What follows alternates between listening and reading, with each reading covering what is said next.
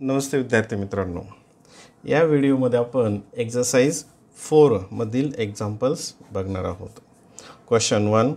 What is the some of the additive inverse of 7/4 and the multiplicative inverse of 4/7?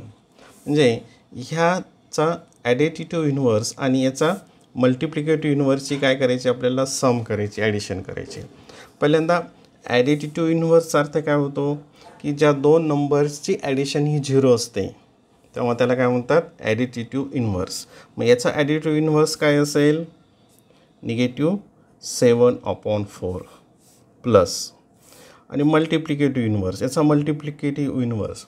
आता multiplicative inverse अर्थ काय होतो, Wien the product of two numbers is 1. जेव्हा दोन संख्यांचा product multiplication हा 1 असतो तेव्हा त्यांना एकमेकांचे मल्टिप्लिकेटिव्ह इनव्हर्स म्हणतात. मग 4/7चा मल्टिप्लिकेटिव्ह इनव्हर्स काय असेल, 7/4. आणि याची काय करायची आहे, सम करायची आहे. इक्वल्स टू, इथं डिनॉमिनेटर इक्वल आहेत, therefore -7 + 7/4 equals to 0/4 equals to 0. Option number 1. Next, what is the result if the multiplicative inverse of 5/4 is added to the sum of these numbers? म्हणजे ह्यांच्या सममध्ये याचा मल्टिप्लिकेटिव्ह इनव्हर्स ॲड केला तर काय उत्तर असेल. देअरफॉर 3/5 + 2/7 यांची सममध्ये काय ॲड करायचं आहे, द मल्टिप्लिकेटिव्ह इनव्हर्स ऑफ 5/4. आणि याचा मल्टिप्लिकेटिव्ह इनव्हर्स काय येईल, 4/5 इक्वल्स टू, हे ब्रॅकेट काढूयात, 3/5 + 2/7 + 4/5. आता याच्यामध्ये ही नंबर आणि ही नंबर काय आहे, त्यांचे डिनॉमिनेटर्स इक्वल आहेत, म्हणजे यांची डायरेक्ट ॲडिशन होईल. ती किती असेल मग, 3 + 4 7/5 प्लस हे 2/7 जसेच तसे घेतले इक्वल्स टू. आता इथं डिनॉमिनेटर वेगवेगळे आहेत, मी इथं काय करावं लागेल, cross multiplication. 7 × 7 49 plus 5 × 2 10 5 × 7 35 equals to 49 + 10 59/35. Option number 3. Next, the multiplicative inverse of a + b is 1/12. म्हणजे याच्या मल्टिप्लिकेटिव्ह इनव्हर्सचं व्हॅल्यू काय आहे, 1/12. If a equals to -4, what is the value of b? इथं आपल्याला बीची व्हॅल्यू फाइंड करायची आहे. पहिल्यांदा multiplicative inverse of a + b, याचे मल्टिप्लिकेटिव्ह इनव्हर्स काय असेल, 1/a + b इक्वल्स टू, आणि याची व्हॅल्यू किती आहे, 1/12. 1/12. आता इथं हे इक्वल आहेत, म्हणजेच हे सुद्धा इक्वल असेल.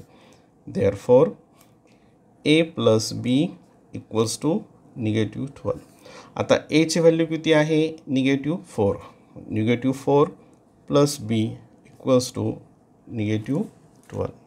Therefore b equals to -12. हे इथं निगेटिव्ह आहेत, इकडं पॉझिटिव्ह होतील, आणि इक्वल्स टू, याचं काय उत्तर असेल, -8. Option number 4. Option number 4. Next example, what is the some of multiplicative इनव्हर्सेस of 4/7 and 4/9? या दोघांचा मल्टिप्लिकेटिव्ह इनव्हर्स काढायचा आणि त्यांची काय करायची आहे, सम करायची आहे. याचा मल्टिप्लिकेटिव्ह इनव्हर्स काय असेल, 7/4 प्लस याचा मल्टिप्लिकेटिव्ह इनव्हर्स काय असेल, 9/4. आणि त्याची सम ॲडिशन 7. आता हे इक्वल आहेत, म्हणजे 7 + 9/4. 7 + 9 16/4. अँड इथं काहीचं कॅल्क्युलेशन येईल 4. Option number 2. Option number 2. Number 5.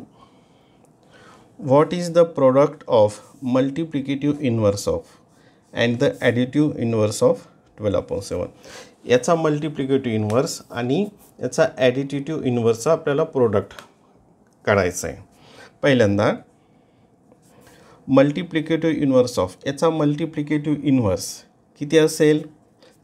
-7/12 into आणि याचा ॲडिटिव्ह इन्व्हर्स किती असेल? -12/7 इक्वल्स टू, आता हे काय इक्वल आहे तरी बघा, -7 इंटू -12/12 इंटू 7. आता हे 12 इथं -1 असेल, हे 7 हे -1 असेल, म्हणजे -1 इंटू -1 इक्वल्स टू 1. तर काय त्याचं पॉझिटिव्ह 1, म्हणजे ऑप्शन नंबर 1. 6th एक्झाम्पल बघूयात. 6th example, what is the multiplicative inverse of the product when 13/15 is multiplied by the multiplicative inverse of 19/21. आता आपल्याला काय करायचं आहे? मल्टिप्लिकेटिव्ह इन्व्हर्स ऑफ कशाचा मल्टिप्लिकेटिव्ह इन्व्हर्स काढायचा आहे? द प्रोडक्ट ऑफ याचा आणि याच्या मल्टिप्लिकेटिव्ह इन्व्हर्सचा प्रोडक्ट. तर काय असेल मग? 13/15 इंटू आणि याचा मल्टिप्लिकेटिव्ह इन्व्हर्स काय येईल? 21/90. 21/90. आता इथे बघूयात, इथे हे 3ने डिव्हिजिबल आहे, इथं प्राईम नंबर्स आहेत. 3 1 जा 3 5 जा 15, 3 7 जा, नंतर 13 इंटू 7 आणि 5 इंटू 19. आता इथे 13 7 जा किती येईल? 91 आणि 5 इंटू 19 ते किती येईल? 95. हा झाला प्रोडक्ट. आणि याचा काय पाहिजे आपल्याला? Multiplicative inverse. मग याचा मल्टिप्लिकेटिव्ह इन्व्हर्स काय येईल? 95/91. 95/91. Option number 3. 7th example, the multiplicative inverse of 1/i plus k is -9. If k equals to -5, then I equals to what? आता मल्टिप्लिकेटिव्ह इन्व्हर्स ऑफ दिस, याचा मल्टिप्लिकेटिव्ह इन्व्हर्स काय असेल? i plus k equals to काय आहे? त्याची value 9. i plus केची value किती येईल? हे -9 आणि केची व्हॅल्यू दिलेली आहे. केची व्हॅल्यू काय आहे? -5, म्हणजे i - 5 इक्वल्स टू -9. आता इथं निगेटिव्ह आहे, इकडं पॉझिटिव्ह होईल, म्हणजे i equals to -9 plus 5 equals to -4. -4 म्हणजे option number 4. Next example number 8. Find the some of the additive inverse of, याचा additive inverse and the additive inverse of दिस. म्हणजे याचा ॲडिटिव्ह इन्व्हर्स आणि ह्या ॲडिटिव्ह इन्व्हर्सची काय करायची? आपल्याला सम करायची आहे. ठीक आहे. आता पहिल्यांदा याचा ॲडिटिव्ह इन्व्हर्स बघूयात. आता हे काढत असताना इथं काय करावं लागेल आपल्याला? याच्या बाहेर निगेटिव्हचं साईन द्यावं लागेल आणि याच्या अगोदरसुद्धा निगेटिव्हचं साईन द्यावं लागेल. म्हणजे हे कसं होईल? -5m + 7n negative 2m - 3n. बघा, द सम ऑफ सम करायची आहे. द ॲडिटिव्ह इन्व्हर्स ऑफ, याचा ॲडिटिव्ह इन्व्हर्स हा असेल आणि याचा ॲडिटिव्ह इन्व्हर्स हा असेल. ह्या दोघांची आपल्याला इथे सम करायची. म्हणून याच्या अगोदरसुद्धा काय केलं? मग निगेटिव्हचं साईन या ठिकाणी दिलं. मग -5m, आता इथं निगेटिव्ह प्लस आहे, इथं परत मायनस येईल 7n. आता इथं साईन निगेटिव्ह असल्यामुळे याचे साईन चेंज होतील. म्हणजे काय येईल? तर +2m आणि +3n. आता जे इक्वल आहेत हे जवळ घेतले, जे लाईक टर्म्स आहेत त्याला जवळ घेतलं इथे. 5 negative 5m plus 2m negative 7n plus 3n equals to, आता याचं उत्तर काय येईल, निगेटिव्ह 3m आणि याचं उत्तर काय असेल, निगेटिव्ह 4n, निगेटिव्ह 4n. म्हणजे ऑप्शन नंबर कोणता असेल याच्यामध्ये, option number 2, option number 2. Number 9 question, what is the some of the additive इन्व्हर्सेस of. या सर्वांचे ॲडिटिव्ह इन्व्हर्सची सम करायची आहे. मग याचा ॲडिटिव्ह इन्व्हर्स काय असेल, 2/7 प्लस याचा ॲडिटिव्ह इन्व्हर्स काय असेल, 4/9 प्लस आणि याचा ॲडिटिव्ह इन्व्हर्स काय असेल, निगेटिव्ह 46/63. ठीक आहे. पहिल्यांदा या दोघांची सम करूयात. याचे डिनॉमिनेटर वेगळे आहेत म्हणजे क्रॉस मल्टिप्लिकेशन करावं लागेल. 9 2 18 प्लस 4 × 7 28/63 प्लस निगेटिव्ह 46/63. या दोघांचे ॲडिशन किती येते, equals to 8 + 8 16 carry 1 3 + 1 4 46/63 plus negative 46/63. इथं परत डिनॉमिनेटर इक्वल आहेत 63 म्हणजे 46 minus 46 equals to 0/63 equals to 0. Option number 1, option number 1. नंतर 10th question, what is the value of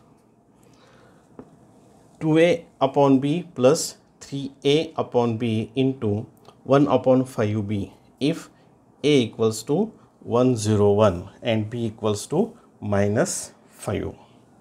आता अगोदर आपण काय करूयात, ही ॲडिशन करूयात. इथं डिनॉमिनेटर्स इक्वल आहेत म्हणजे फक्त वरच्याची काय होईल, या ठिकाणी ॲडिशन होईल. पण आता इथे काय होईल, या ठिकाणी 2a + 3a, इथे सरळ घेऊ डायरेक्ट. 2a + 3a 5a/b म्हणजे याचं जे आन्सर असेल ते काय असेल, 5a/b इंटू 1/5ab 1/5ab. आता इथं बघूयात, हे a आणि हे कॅन्सल झाले, हे 5 आणि 5 कॅन्सल झाले म्हणजे काय आले या ठिकाणी 1/b इंटू b म्हणजे b square equals to 1/b ची व्हॅल्यू काय आहे, -5 स्क्वेअर इक्वल्स टू 1/, -5चा स्क्वेअर सुद्धा काय आलं positive 5 25 1/25. Option number 2. And last question, the multiplicative inverse of 1/m plus n is -9. If n equals to -4, find m. आता पहिल्यांदा याचा मल्टिप्लिकेटिव्ह इन्व्हर्स, याचा मल्टिप्लिकेटिव्ह इन्व्हर्स काय असेल, m + n आणि किती इक्वल्स टू 90 असंच पाठीमागं आपण उदाहरणं सोडवलेले आहेत. आता nची व्हॅल्यू काय आहे, -4 म्हणजे m - 4 इक्वल्स टू हे -9. हे इकडे निगेटिव्ह आहे, इकडे गेलं पॉझिटिव्ह होईल. m equals to -9 + 4 equals to, आता एक पॉझिटिव्ह इंटिजर आणि एक निगेटिव्ह इंटिजर, ही निगेटिव्ह आहे ही पॉझिटिव्ह आहे म्हणजे ॲडिशन करताना याच्यातून ही सबट्रॅक्ट करायची, किती येईल ते 15 आणि याला ह्याचं साईन द्यायचं -15. Option number 3, option number 3.